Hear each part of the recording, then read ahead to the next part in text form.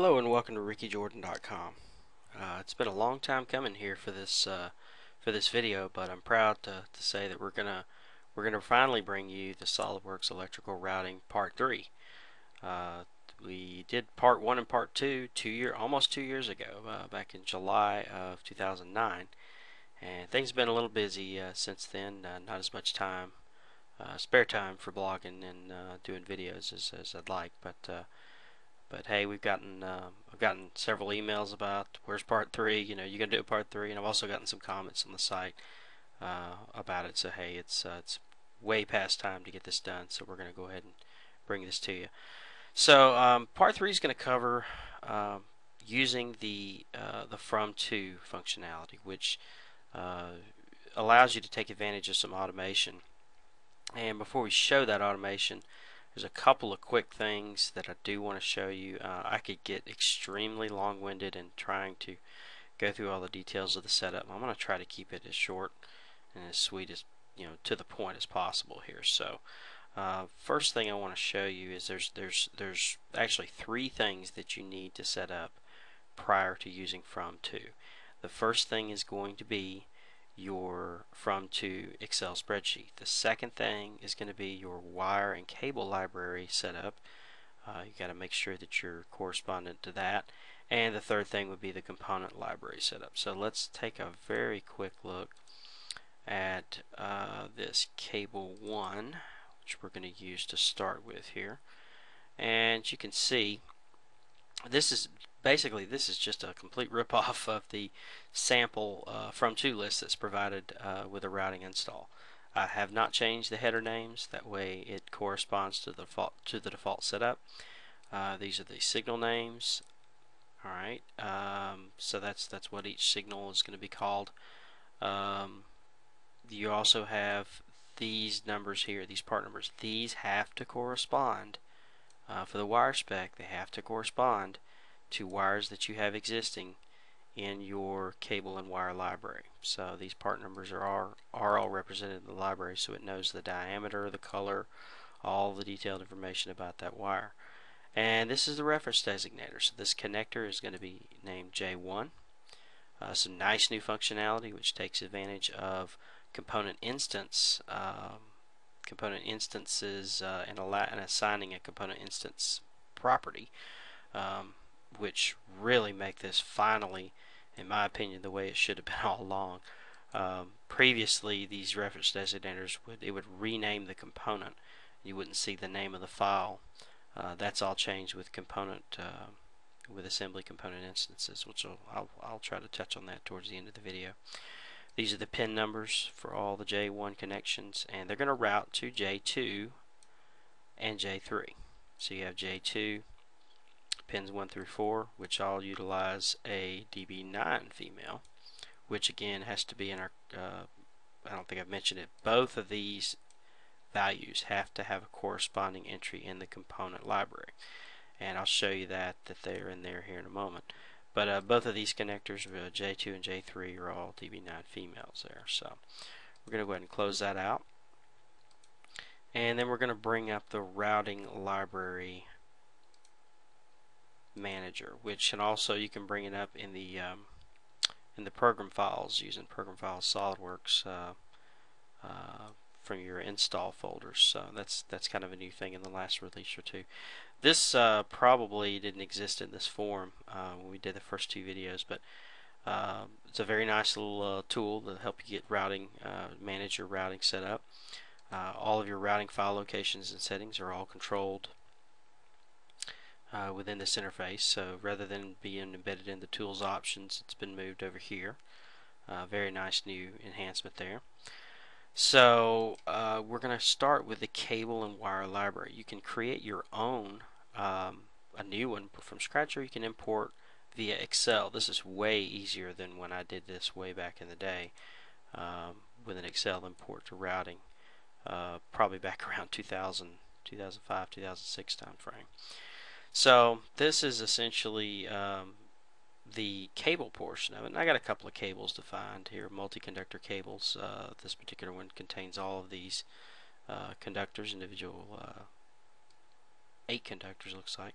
So let's go open the wire library, because that's what we're going to be using. You can see that all the information, the color, the SolidWorks color, the diameter of it, the OD, all of that's defined in here, and it's all corresponding to these part numbers. So you can see there's our entries for 300, 301, and so on that we had identified in our from to list. Your component library wizard, again, you can create your own or import. It just has to have these two entries in here under the name for DB9-female and DB9-F for female, or 37-female. And I'm not sure why the paths aren't showing up here. They are actually defined. It allows you to specify which configuration of a connector is to be used for this as well. So we're just going to cancel that. Yes, to continue that, and exit. And let's get back in here and get this thing going. So to start with, I'm going to hit the start by from to list, and again here, this is just a default name it's going to give. You can't see a whole lot of that here, but see if I can get it where you can see it.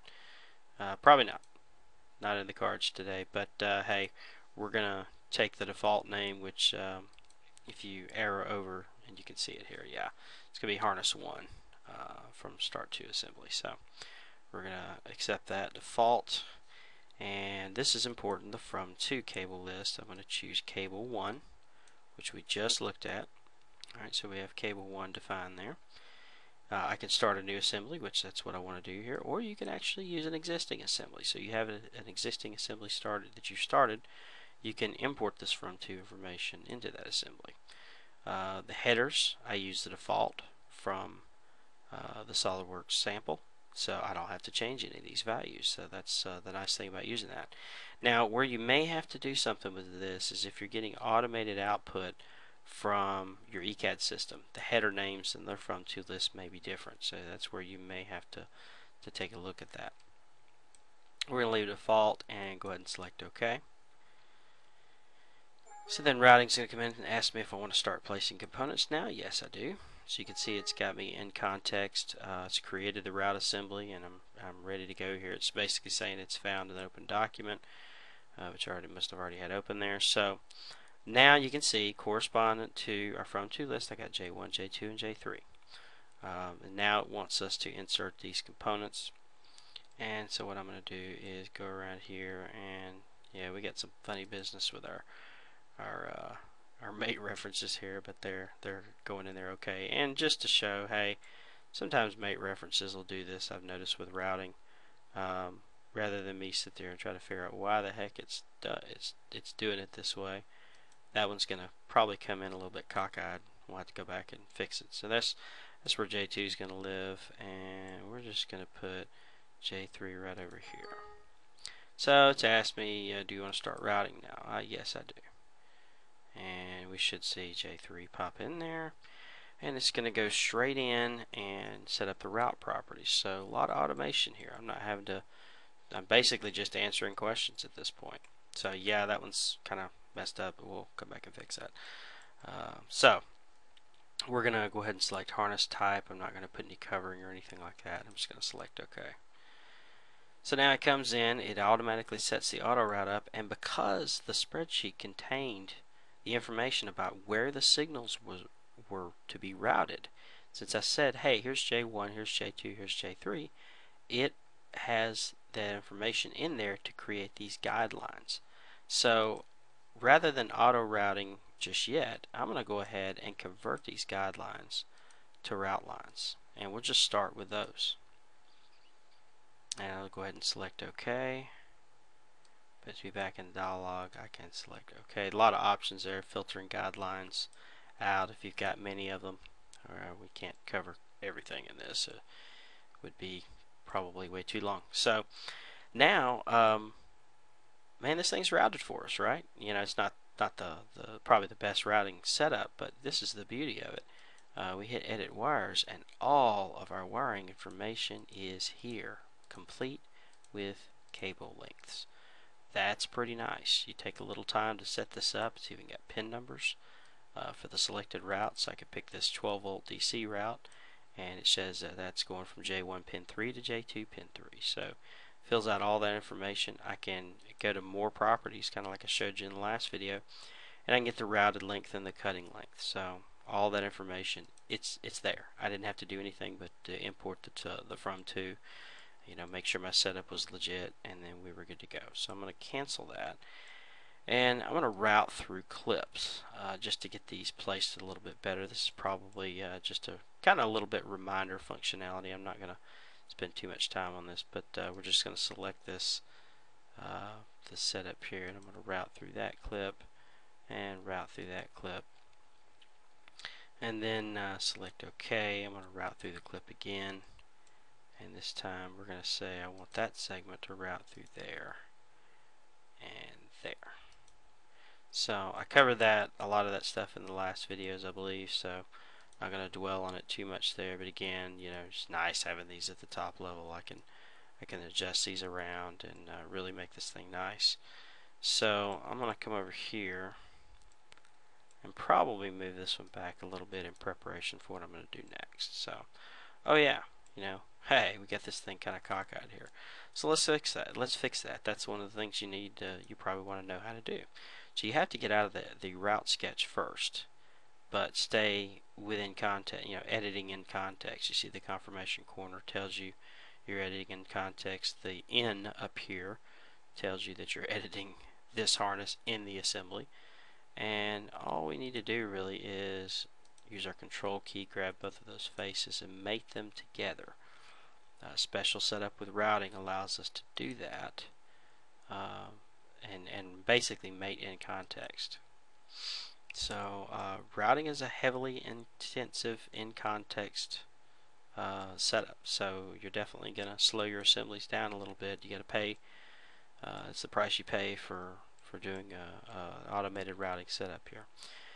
Okay, so we'll exit out of that. Things are looking pretty nice here. We've got our route assemblies. I'm going to go ahead and save the document. Everything's hunky-dory, right? Well, how many times, and we're going to go ahead and let those save internally. And how many times does this happen to you? You get most of the way done, and somebody comes back and says, "Hey, we had to add a connector to that cable. So how do you handle that?" Well, the beautiful thing about this is you have that capability within routing. So we're going to go ahead and edit in context again and select re-import from to. So let's see what's really changed here by taking a look at our cable 1 mod file. So just to make sure things make sense to you, I've added these 3 lines here, and this is essentially more connections, 9, 10, and 11 pins from J1 to a new J4, which is of the same DB9-F designation, same part, the DB9 female connector. But that's a completely new connector. So how's routing going to handle this? Well, let's find out. First thing you have to do is you have to tell it that is the new from to list that I want to use. So here's an example how we can use existing assembly and overwrite the data. So we're going to go ahead and select OK. It tells me that it imported successfully. I'm going to go ahead and just it says there are components to be added, so we're going to go ahead and yes, we want to insert them now. Get my same warning that hey, it is open. Okay. And let me see if it'll let me close that. Yeah, that's, we can see things a little better. So now here's your new J4 that it's defined. And we're going to come over here and just put J4. That looks good right there. J4 is there, and it automatically kicks me into the auto route tool. It says, hey, what do you want to do to route this bad boy? So, the whole premise of routing, as you can see, I've got these trunks, which the wires virtually run inside these trunks with the edit wires command. I've already got a trunk running down the side here and conveniently picks up this connector. I'm going to use that same trunk line but split it off after it exits this clip over here. So to do that, I'm just in auto route mode. I'm going to select this particular point and I'm going to come in and select that clip. And what it's done is selecting the point on that clip, it figured out really fast that hey, that gives me a clean path by going from that point to get over to that connector. As you can see, the diameter screw. This diameter is now larger than this diameter, whereas before it was carrying the same number of signals. It was carrying 4 signals, and we added 3 more to it, so it should have grown. So that's another nice feature which we had talked about a little bit earlier in routing. So we'll go ahead and select OK. You know, I can come in and modify this thing. I could drop another clip in here. It wouldn't be a big deal to pop another clip and secure this back.